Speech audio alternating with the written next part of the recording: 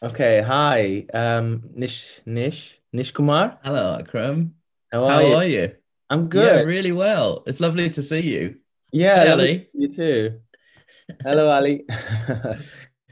So, thank you so much for doing this. It's amazing. I've been wanting to talk to you for ages. I think the last time we spoke was 2 years ago at the Edinburgh International Festival, and yeah, I had such a good time chatting with you.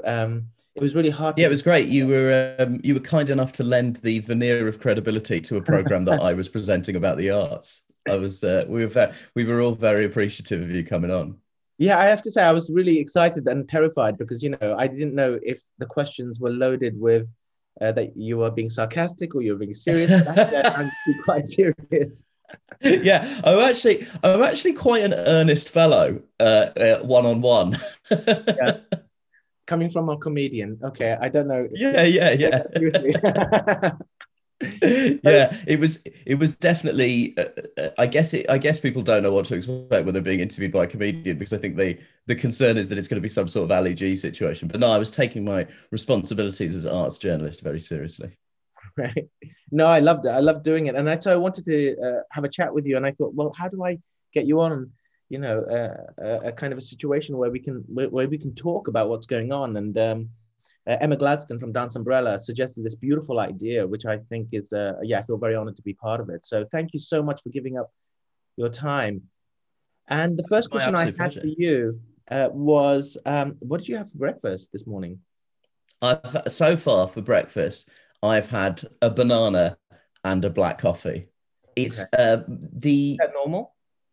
Yeah, that's very normal. It's I The nature of what 15 years of being a comedian has done to me is that I am not a morning person. I'm not instinctively a morning person. And even though, for most of this year, what I've been doing is working office hours in writing rooms, it still feels unnatural to me. So when my alarm went off this morning, I was Yeah. like, oh my God, what's going on? Like Yeah. what? And so my body can only really handle a sort of some fruit and some caffeine Yeah. before about 11 a.m. just from years of sleeping in because I was Uh, doing a gig somewhere the night before. yeah. And do you usually eat a big meal at lunch? Yeah, I normally eat a big meal at lunch and a big meal at dinner. I'm a big believer in you know how they say you're supposed to sort of eat quite a lot at the start of the day Yeah. and then snack and have slightly smaller amounts of food over the course. I'm a big believer. Small breakfast, massive lunch, massive dinner, Yeah.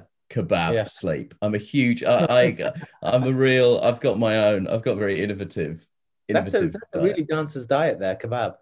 Absolutely. Yeah, you just mentioned the dancer's diet. Actually, you mentioned my diet. Do you still I mean, you look like an athlete because you are an athlete.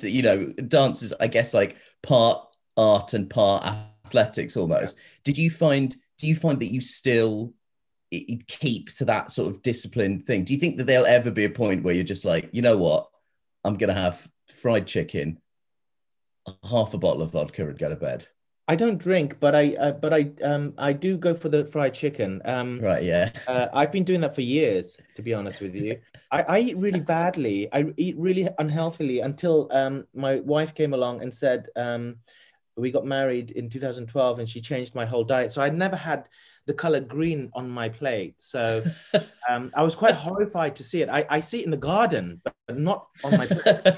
So that was quite disturbing for me. And then I got used to it and I started to appreciate it because of the way she made it. And she's an amazing cook. So yeah, I started eating healthy, but secretly, when I'm on tour, she's not on tour, so I can, you know, sometimes order kebab or whatever. I'm glad that I think I just assumed that because obviously I know what it's like to be a touring comedian and how much of that involves eating terrible food. I'm glad that when dancers are on tour, it's the same. Yeah, It's the no, I mean same not just thing. dancers, athletes too. I Wow. mean, I suppose when you come towards a performance, then I freak out because there's like for example my solo, so I have to I have to go. I always go. I'm a bit vain like that, and I'm like, oh God, I've got to take my top off for this last scene. Yeah. I better start getting into shape. And in terms of Right. physical shape, I'm okay. But in terms of the kebab on my stomach, I mean, what I eat reveals itself on the shape of my stomach. So I get really paranoid. So I start going on this kind of extreme diet. Do you do that as well? Do you worry about No, your body, or are you I'll conscious be of it? honest with you. If I'm on stage and at any point the audience can see my torso, something has gone terribly wrong. Something, if I ever find myself shirtless doing a comedy show, something has gone badly askew. I should at all points I should have my shirt on. Yeah. Well, listen, I'm not going to ask you to take your shirt off today, but I I wanted to know on a more serious note, how has 2020 been affecting you, or has it affected you, and in what way has it affected you and your art? Well, I guess like the first thing that I always have to say is most importantly, I haven't had it, and family members of mine that have had it are okay. So I guess that's the first question that everyone has to address, is just to be like your priority is always like, we're very fortunate because we've not lost anybody, Right. and Great. it's which is you're such a fortunate position to be in a country where 55,000 people have lost their lives. You're lucky to not be touched by it directly, and friends of mine have lost people, and it's a heartbreaking thing. In terms of my work, I've also been very fortunate that I haven't lost a huge amount of work. I've largely been able to work through this entire year, just because through a series of professional coincidences, I actually wasn't supposed to be touring this year. So Right. my year was basically supposed to be making these two programs. And we were able to make both of those programs. The first one is a sort of topical comedy show that I do on the BBC called The Mash Report. And that was supposed to start the week after the first lockdown, Right. back in the beginning of April. Yeah. Um, as this thing sort of made its way towards us, there increasingly started to be conversations about, how is this possible? Because we film in a studio with the 300 Yeah. strong audience, and we're all in a rooms together writing the show, it sort of steadily became apparent that this wasn't going to be possible. And my producer had absolutely no confidence in the Yeah. government's messaging in That's March, right. Yeah. and was correct to be, and he basically reorganized everything, Right. and we filmed things from home. And what was strange about it was that there were so many conversations about the practicalities of it, that it was only when we came to write the first episode that we suddenly thought, oh, how do you do comedy now? Mm. Because all the conversations were so focused on equipment, and how do we organize the editing, and how can we all work without being in the same room. And so to be honest, it was probably quite good, because it just meant that we were so focused on practical concerns, we didn't have time to worry about what you actually do once you've got the camera set up. And once we started, it was, I remember the first writing meeting where, it's our first sort of Zoom meeting where we're looking out of these windows that we're now all very familiar with. And for a show that makes jokes about the news, there was a sort of, there wasn't a particularly light, frivolous atmosphere at the first meeting, because everyone was just sort of saying, I don't know how to. And then the first conversations you have are, what's the tone of this? How do we keep the comedy funny and keep the comedy present without undermining the fundamental seriousness of what's happening? And it was something that we wrestled with. I'm really happy with where we ended up with it. But how do you do that, Nish? How do you confront very challenging, complex issues and have the courage, not just the courage, but the ability to show it in a different light? I mean, I find it very important. I mean, I've been following your work, of course, and I'm a huge follower of Dave Chappelle, Eddie Izzard, and artists like that. And I just find it extraordinary gift to be able to reveal the situation through a different lens, rather than the lens that we all look at it, which is so close. You know, when you're so close, it's very personal, but at the same time, very heavy. And somehow Dave Chappelle was my kind of go-to guy when I was down. How do you, not sidestep it, but how do you overcome that? Well, I think you have to always make sure that you know who the targets of your jokes are, Mm-hmm. and who are you really aiming the satire at. And I think as long as you're not making light of people who have suffered and lost people, Mm.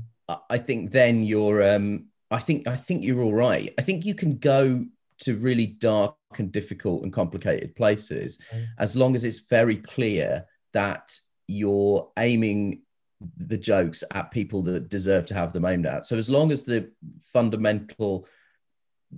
building blocks of what you're doing are targeting government policy, targeting inconsistencies, Mm. targeting people that deserve to be targeted, I think you're all right. I think if you're making light of people suffering, Mm. that it's probably not going to be very funny. Whereas I think if you're I think as long as you're aiming it at people that deserve to be aimed at.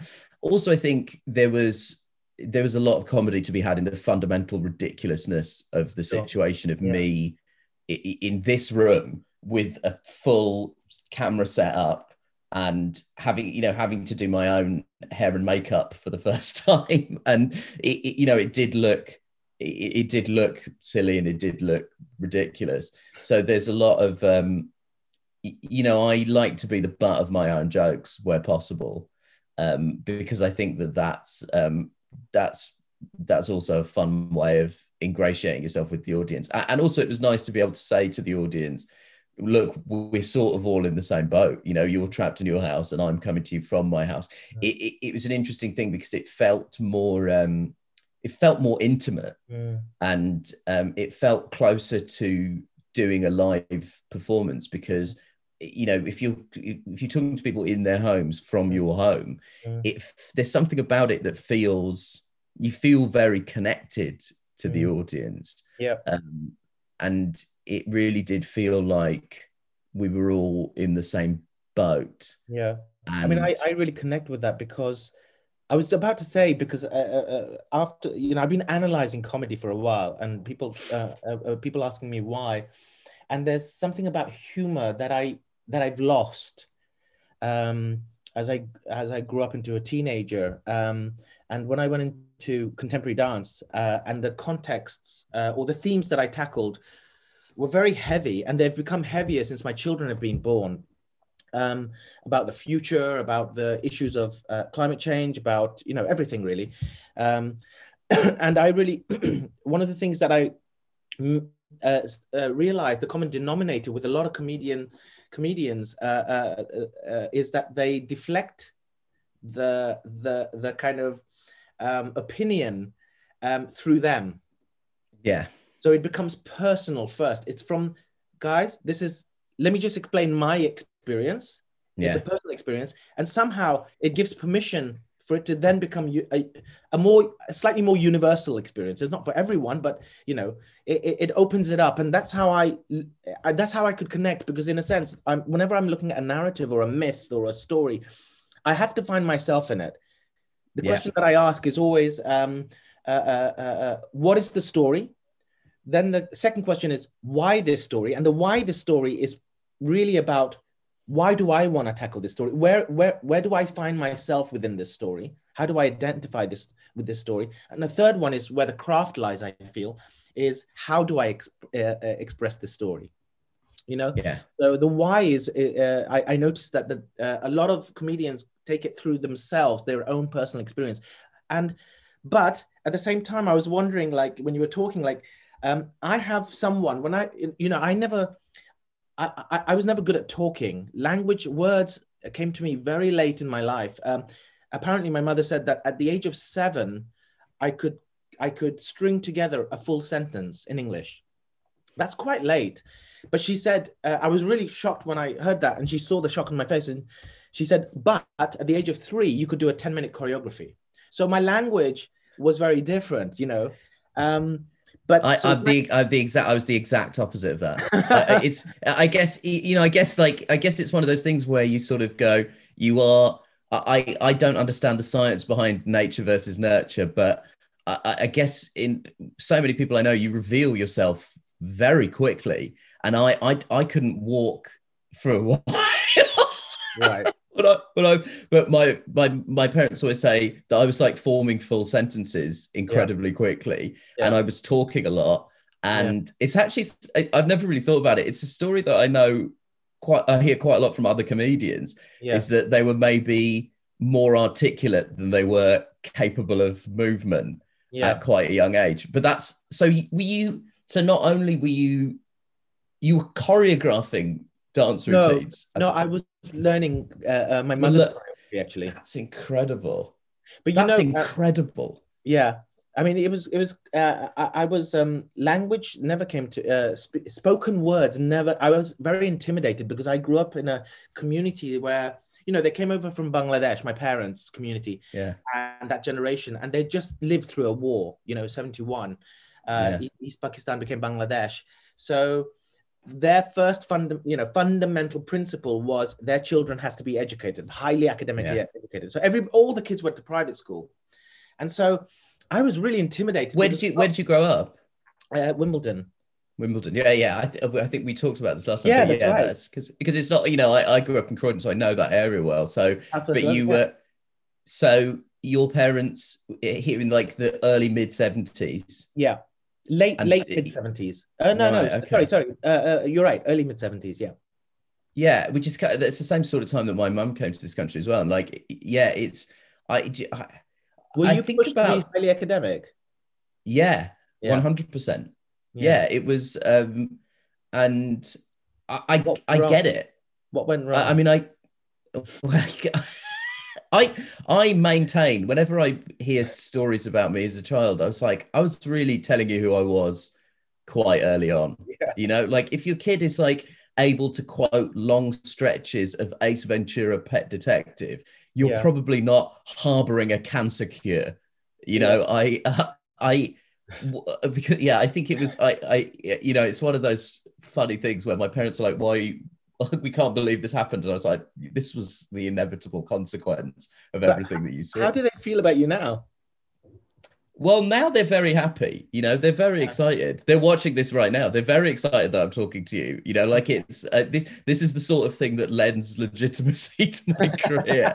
But how did your parents feel if they were pushing you to be academic?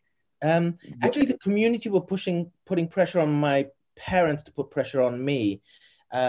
And they made my parents feel that I was a failure because I never got into private school and my sister was highly academic. So I think my mother was secretly supporting me all the time.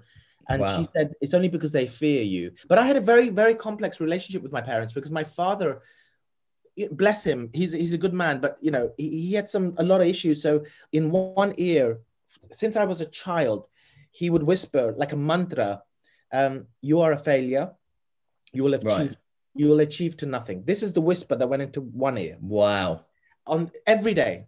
So, you know, it shapes the way you see the world, yourself in the world. And in the other ear, my mother would whisper, anybody who says that fears your talent, fears of what you can do. They fear that the fact that you can actually achieve it and they could not. So I was very conflicted and confused, just as I was conflicted and confused growing up above my dad's restaurant in the living room. We lived above my dad's Indian restaurant. And my mother used to work at Decca Records. I don't know if you remember Decca Records. Really? Yeah. I mean, as a part-time job, and she would bring these scratched records back. They would give it to her, or she stole them, but she always said they gave it to her. My father would be playing Bollywood films in the same room while my mother, put records of Tom Jones, ABBA. Wow. So I grew up in this kind of conflicting. So my mother and father were both very, very, very different.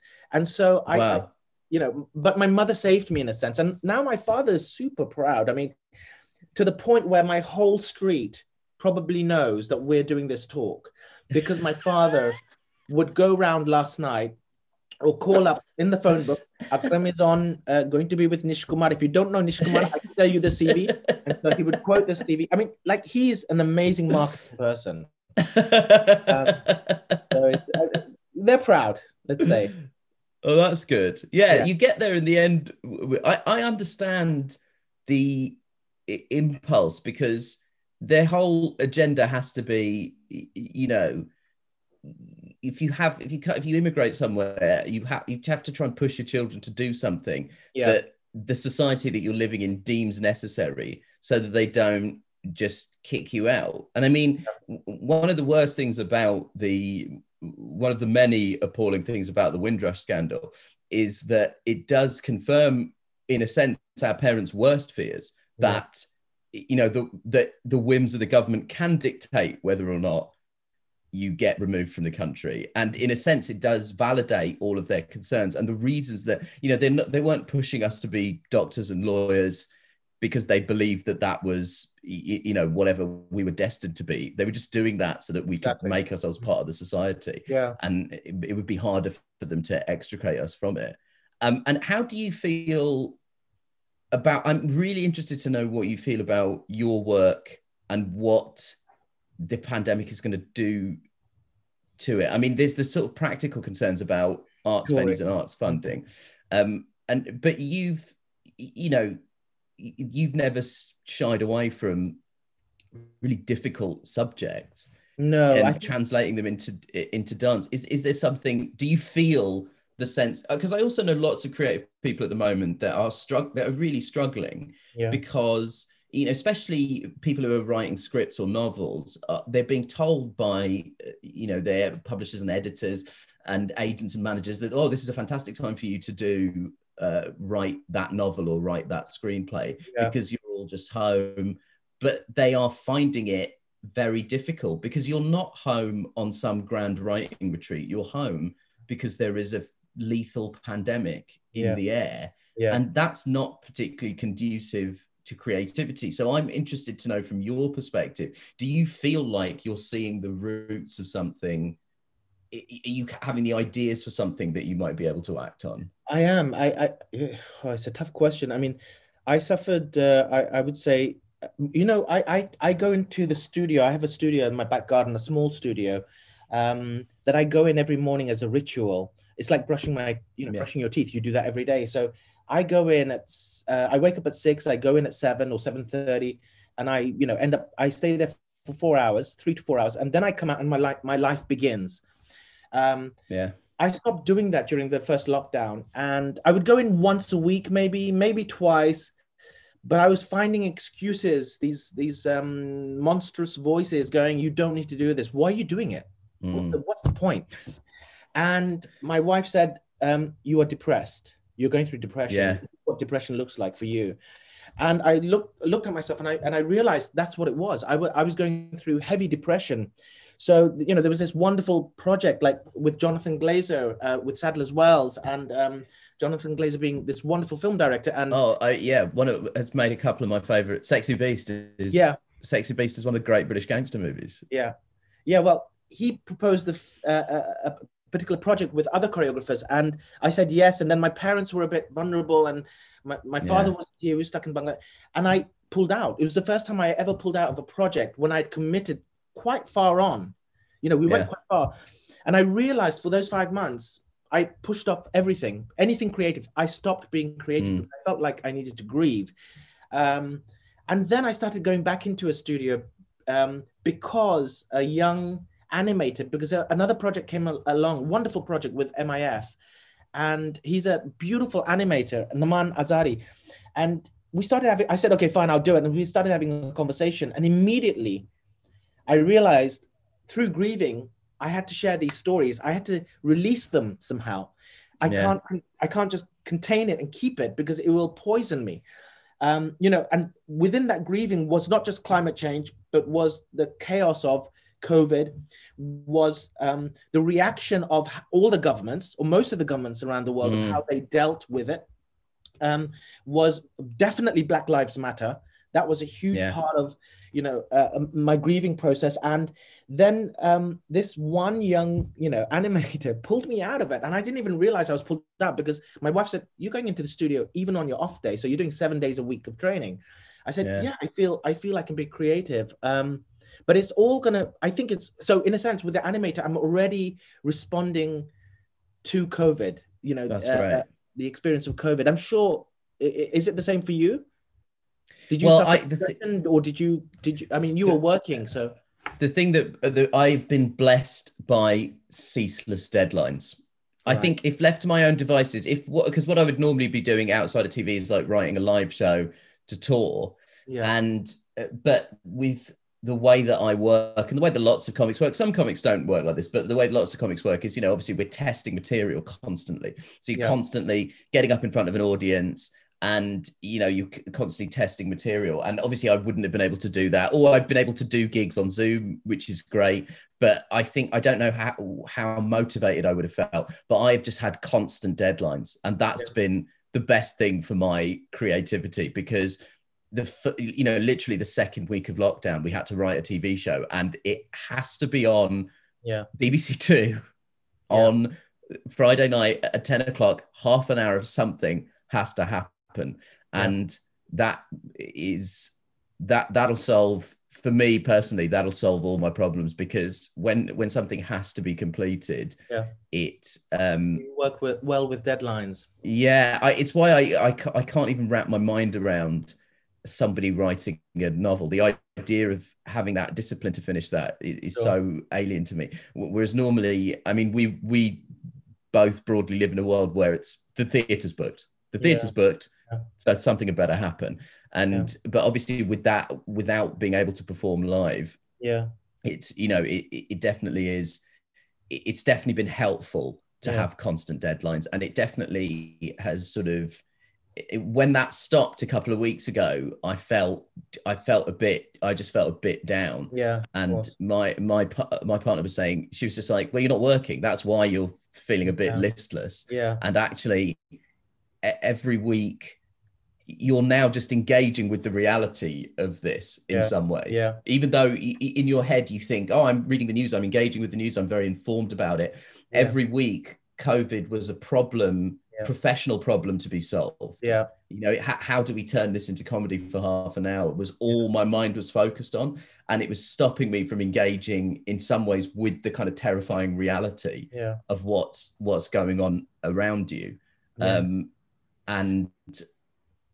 So I feel in a strange way it's only really hit me recently, the true enormity and magnitude of everything that's happened, because it is just, COVID, George Floyd, Black Lives Matter, everything that's happened has been, in some ways, I've had an outlet to deal with my feelings and move through it. And I feel like to some extent it only all just hit me a couple of weeks ago when I stopped working. I was just going to say, Nish, Ben from the production said, we've got 5 minutes remaining. Thanks. And that was, I think, 5 minutes ago. Now we could be rebellious and just ignore that and just do another hour. What do you think? You guys go for it. I don't know. No. I'll be in trouble. They'll just cut us off in mid-conversation. But listen, it's been such a gift to spend this time with you. I miss you, and I love conversing with you, and I want to learn more from you.